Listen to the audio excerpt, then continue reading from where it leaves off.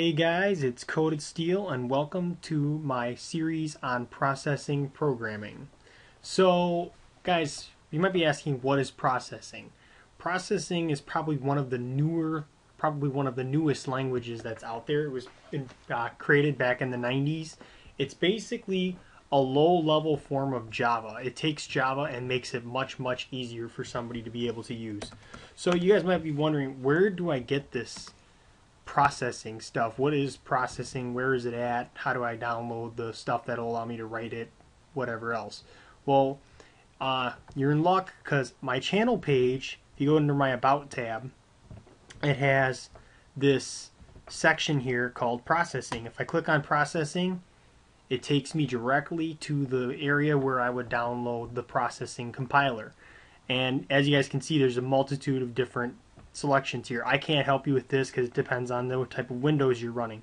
Windows 64-bit, Windows 32-bit, Linux, blah blah blah. So whatever type of computer you have, and whether you have Windows 32 or 64 or whatever else, you need to select the one that's appropriate for your operating system. And then you'll download it. Yeah, I can't remember if it comes as a RAR file or not. If it does, then you'll have to extract it to a location or whatever else. But once it's all installed, then you're pretty much ready to processing program at that point. So once you have the compiler installed, then you get an icon. I don't remember if this icon appears on your desktop by default. You might have an option that allows you to choose for it to, but if you don't, in your directory for processing, let's see, nope, wrong spot. My docs, my documents. I have processing right here inside of this thing. This is where all my projects are going to get saved. I think I have it actually under downloads, processing 2.1. There we go. And right here is where you can open it from inside of this folder as well. So if you don't have it appear on your desktop, you guys can copy. You could right click on it and say create a shortcut. You could take the shortcut, put it on your desktop, and rename it as processing like I did over here. So if it doesn't appear by default, that's the other option you guys can do. So, but once you guys have it installed, you can click on it and you saw it pop up and run and whatever else, and you get a window that looks like this. This is the processing environment. This is the compiler environment that you guys will be writing in. So it's unlike, really serious, it's unlike a lot of languages. It kind of has its own language style. So you guys, if any of you have done like C programming or C++ programming, or maybe even Java programming, you know that there's something called a main. Well, inside of what's called a sketch, these are called sketch files. There is no such, the main is run in the background. So you guys don't really have a main.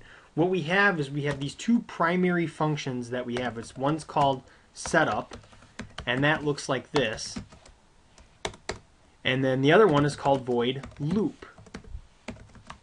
So as you guys might guess, setup might be where I declare my initial stuff, like I can set the window size, how big I want the window to appear to be, or whatever else, and you know, in my loop, it's going to loop through and run continuously.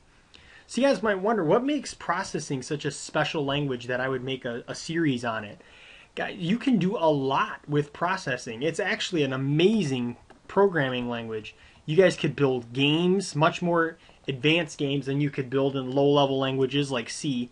C, you guys can build games in the C programming language, but it's very low level. This has much more capabilities than the C programming language does when it comes to building game environments, or even building, like, you could build graphs and all this other crazy stuff in here much more simply than you can do it in C. So my goal of this video is to just kind of introduce you guys to the processing environment and some easy commands. So what we're going to do is our first command is inside of the setup. Remember, this is something you guys need to know. Setup is called one time. The setup function is called one time. That's where all of the setup stuff is done. Like, you know, setting the size, setting the window size, which is done by the size command. So you guys might be wondering, what is size? What does this all mean? How does this all work? Okay, let me show you. Size function sets the size of the window. So I set it to 200 pixels by 200 pixels. This is the pixel, I believe this is the pixel width, this is the height width of the window, and this is the height of the window, I believe. So if I run this code here, I get a window that's 200 by 200 pixels. Okay, so that means there's 200 by 200 locations here. So that means there's actually, that comes out to about 40,000 pixels, is that? I think that's right. Yes, 40,000 pixels in this grid. So there's 40,000 locations that I can write a pixel value to inside of this window. Now I can change this size and I can make it bigger, 200 by 300. As you guys can see, this controlled the height of the window. Now it's much, much taller. And I can do the same in the same respect. I can do, you know, maybe 1,000, or not 10,000, 1,000. That'd be really big. So as you guys can see, now it's very wide. So this controls your width, this controls your height, and it can control the size of the window. So you guys might be wondering, what happens if I don't specify a size? What happens then? Well, what's going to happen is you're going to get the default size, which I believe is 100 by 100. Don't quote me on that. Let me actually check that, because we can check that easily just by saying 100 by 100 and see if that comes out to about the same size. And it does. So yes, guys, by default, it's 100 by 100 if you don't specify a window size. So that's the size function, in essence, of what you can do with it. So I'm going to go ahead and we're going to just leave setup alone. And I want to show you guys, well, actually, we're going to do something else. And we're inside of this. We're going to get rid of the loop function. There's no use for that in this first video. But we have the point function here. Point is the most basic function in setup, or in processing probably. This is the most low-level type function that you guys are going to use. So what we can do inside of point is we can do something called, you know, specify where a pixel location is going to be. So I'm going to put a pixel at 1212. This may be very hard to see, guys, because a pixel is the smallest unit that you can write a value to on a computer. It's going to be probably extremely hard to see. But if you guys look very closely, the pixel is right there. It's a small black pixel. So I could write, you know, pixel values to a location like this, and I can get very, very small, you know, dots in the screen. This, as you can see, guys, is absolutely like amazing. It's crazy how you can write to such a small location. The possibilities are endless. You could create a whole picture just by writing a bunch of points and streaming it all the way across the screen using, you know, different types of loops and whatever else.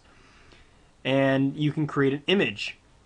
So as you guys can see, just by looking, with this function and this function alone, you guys can do some amazing things by looping through and printing multiple points on a screen. You can create an image, and you can create different, you know, interactions with it as far as keys on the keyboard, mouse presses. All of those functions can work together, and you can create a game or basically anything with this type of language.